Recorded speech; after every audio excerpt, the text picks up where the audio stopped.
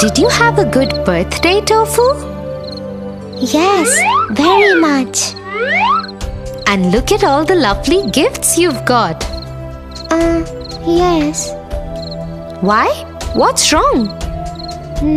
Nothing is wrong, but I just thought Grandmom could have got me a better gift than the single rose flower.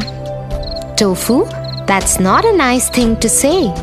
You didn't notice her love for you that made her fly all the way across the country to be with you today. Love? But that's not a gift. Maybe you'll think differently once you hear the story of the Snow Queen.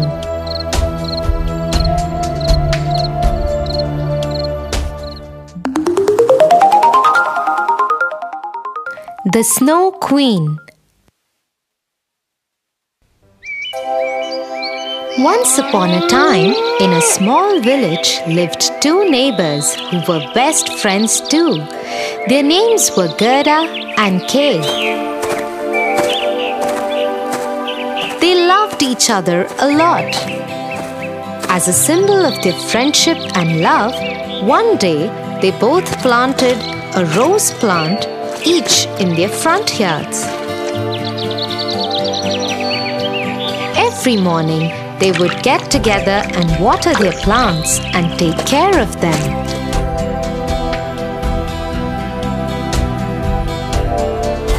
When winters came, Gerda invited Kay. Why don't you come over in the afternoon? My grandma has promised to make us a cup of hot chocolate and tell us a story. Okay, Gerda, I will come over after finishing my chores.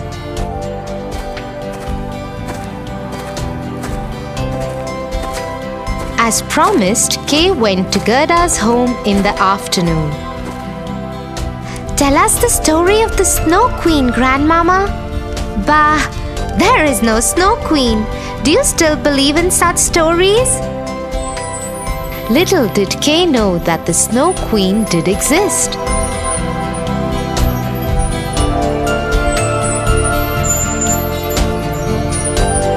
And she had a magic mirror with which she could look at anybody. And right at that moment, she was looking into Gerda's living room where they sat.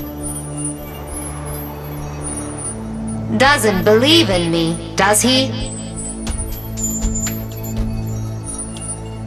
I will send him my ice arrows that will turn him cold.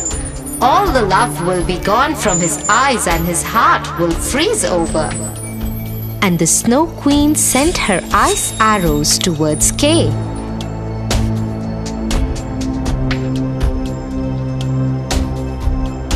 As soon as they entered Gerda's home, they went straight for Kay's eyes and heart. Ouch! My eyes! What's happening? They hurt! What is wrong, Kay? Ouch! My heart! It hurts too! Kay, what's wrong? Are you okay? Suddenly, Kay's whole behavior changed towards Gerda. Oh, stop being such a wimp, Gerda. Nothing is wrong. Get away from me. Saying so, he shoved Gerda aside and went home.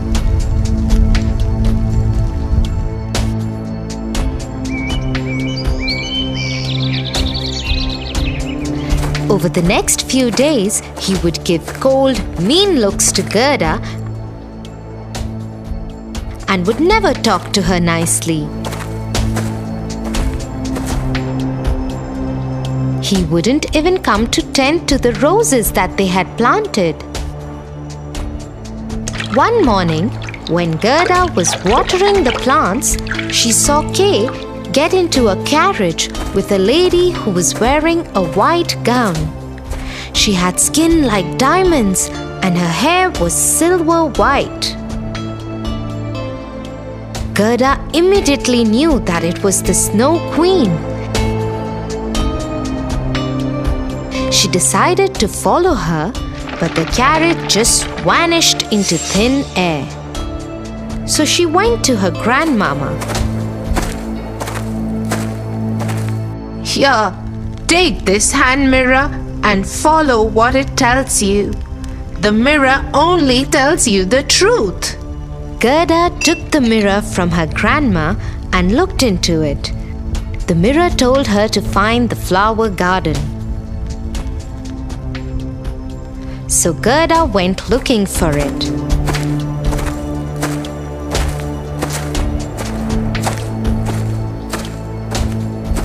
Meanwhile, once the Snow Queen reached the palace, she told Kay to make it his home from now on. This is your home now. You will never leave here. And once your heart freezes over, you will be mine forever. Back in the village, Gerda found the flower garden and entered it.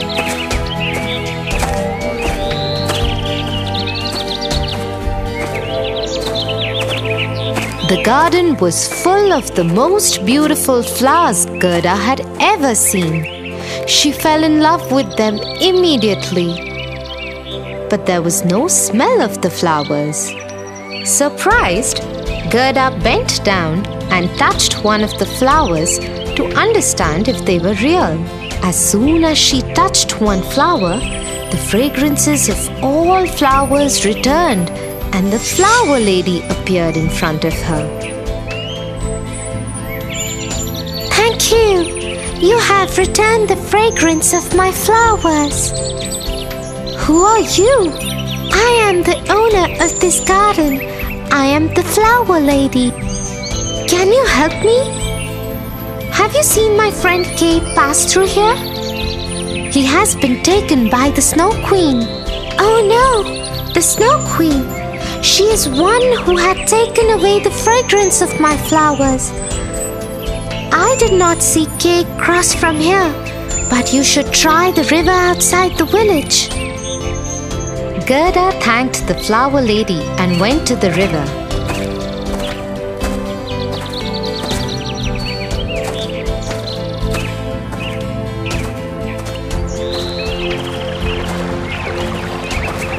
There she saw a boat waiting for her.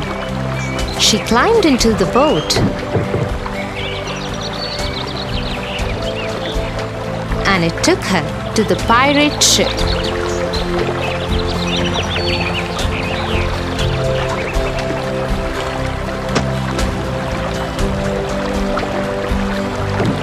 Aboard the ship, Gerda saw many pirates, including a girl pirate. Hello, can you help me? I am looking for my friend Kay. The Snow Queen has taken him. I don't know any Kay. And even if I did, I wouldn't tell you, because once aboard the pirate ship, you can't go anywhere. You have to be here. No, please, you have to let me go. Kay is my friend. I have to save him. Friend, you say? Well, I have never had a friend. Okay, I will help you if you promise to be my friend. Yes, of course. I would love to be your friend. Okay then. Take my reindeer. He is the fastest reindeer in the world, and she knows where the Snow Queen's palace is. Gerda thanked the pirate girl and climbed on the back of the reindeer. Just as the pirate girl had promised, the reindeer had Gerda outside the Snow Queen's palace in no time. Gerda got off the reindeer and went inside the palace. Kay? Kay? Are you in here?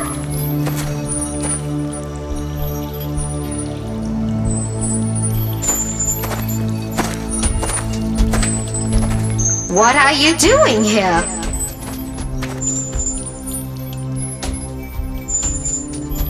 I am here to take my friend back with me.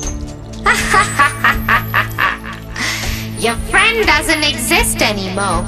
Look at him, standing there in the corner. Just in a few minutes, his heart will freeze over and then he will be mine forever. Gerda turned to see where the Snow Queen had pointed. In the corner stood Kay. His lips were blue and eyes were steely cold.